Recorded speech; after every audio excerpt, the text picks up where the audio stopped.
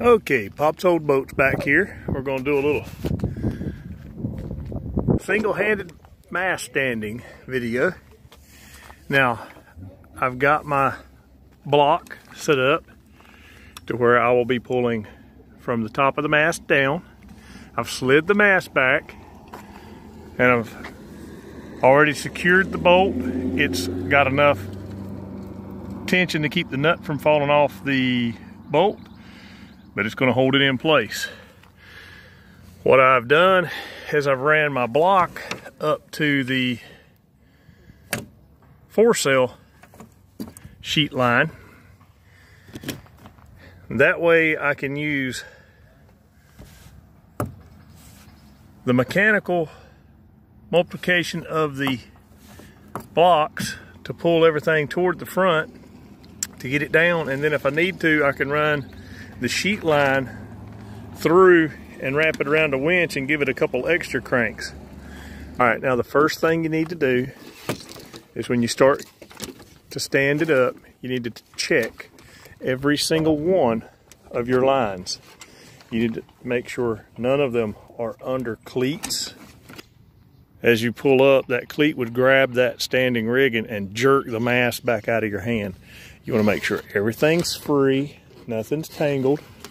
And what I do is I come out and I stand away from the vessel, and I'll make sure that my rigging is not touching anything. Now, see here? This inspection is crucial. This is my forward standing rigging.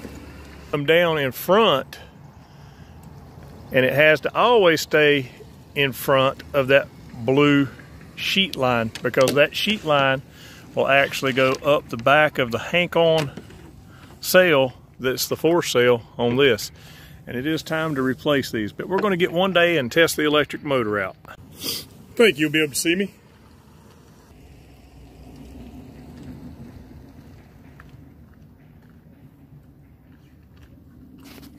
At this point, I will make sure that I don't have any of the standing rigging snagged or hung or anything else.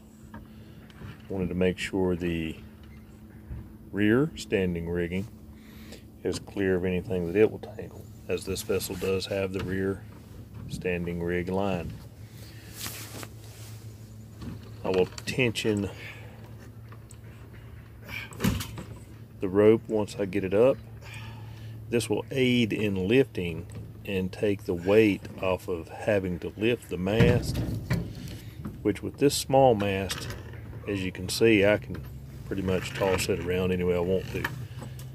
It is not a very easy task. I probably should have put a little pressure to purchasing on the boom vane before I started it up.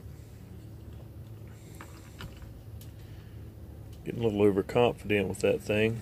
I'll just pull the sheet line down to get the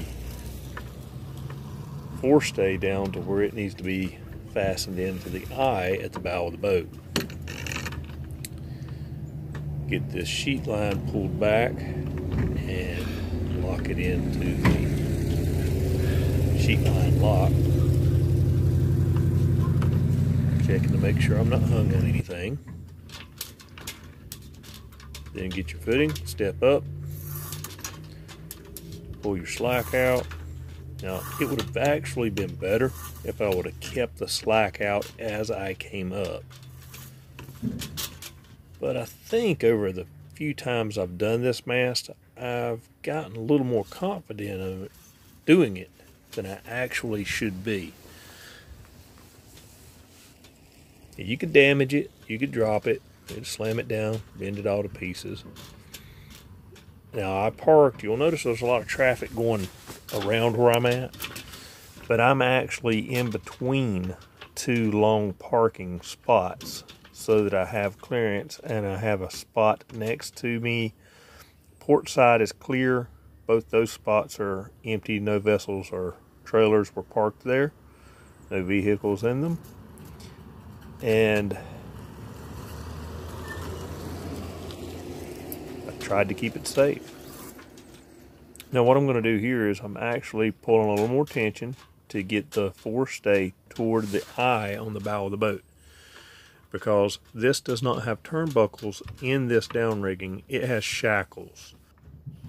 For anyone not familiar with shackles, it's where two pieces are slid together and bolted. There is no adjustment on this.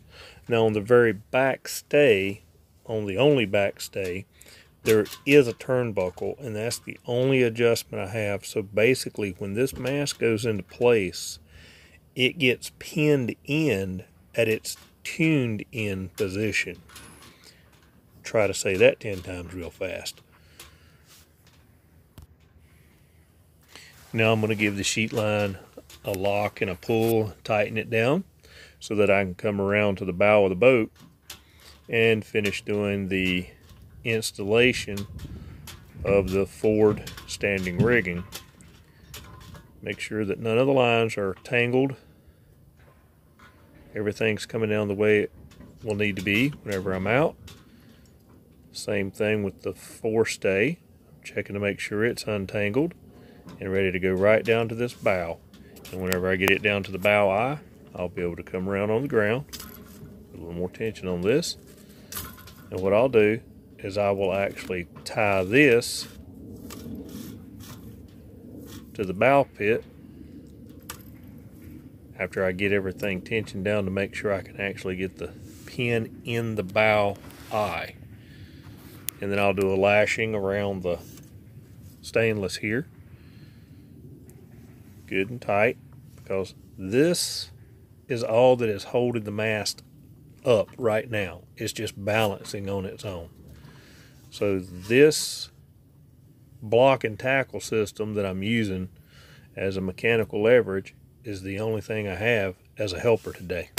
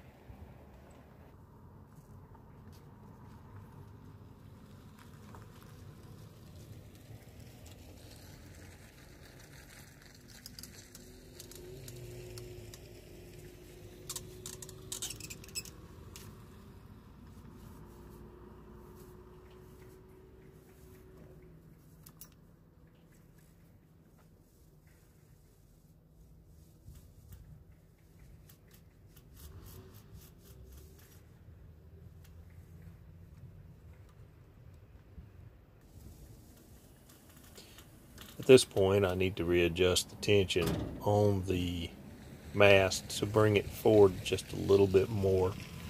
So what I'm going to do right here is I'm tucking it under the jack that is actually on the trailer.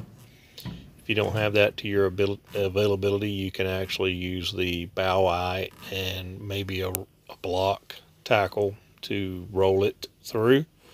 Just whatever you have to your advantage. Now I'm going to tie it back to the bow stainless and then get the pin in, and then once I have the pin in place, I'll go back around to the back.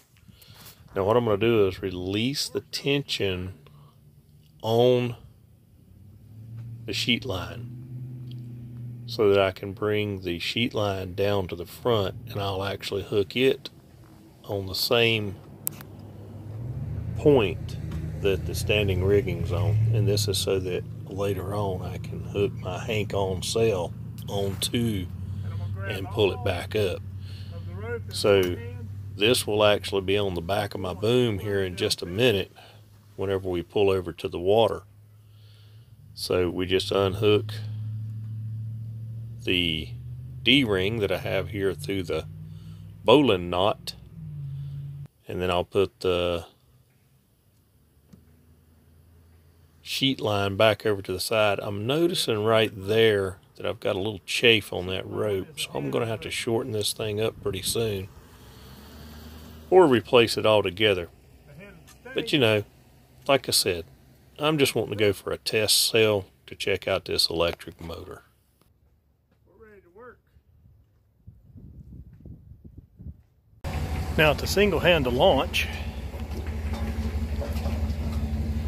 I've got my cleat attached under it, through it, over it,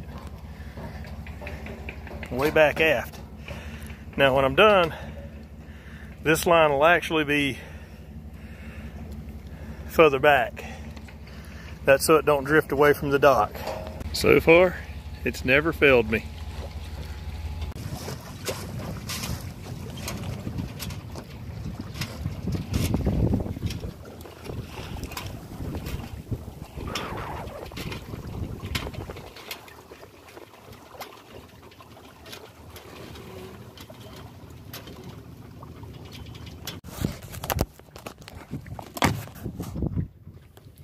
Thanks for viewing. Like, subscribe, and follow.